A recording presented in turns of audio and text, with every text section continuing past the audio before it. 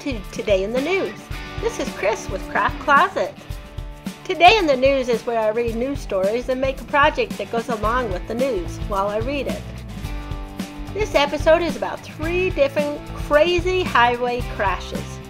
Don't worry, no one gets hurt. The first crash takes place in Vacaville, California. Californians were in for a saucy surprise after a truck hauling a load of tomatoes crashed, spilling tomatoes across several lanes on the highway. Someone on the internet commented, "Get the chips!" "Oh wait, you're already there!" Ha ha ha, referring to the nickname for the California Highway Patrol, or CHIPS officers. The second story takes place in Brooksville, Florida, where a semi-truck carrying Coors Light crashed, turning the roadway into a silver sea of beer cans. The highway is now safe from werewolves.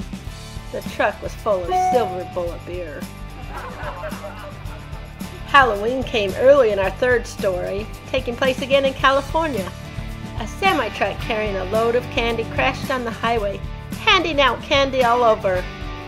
It was more of a trick than a treat though, as the sweeper got most of the treats. And that's today's news. Thanks for watching. Like, subscribe, and ring the bell to be notified of our next Today in the News.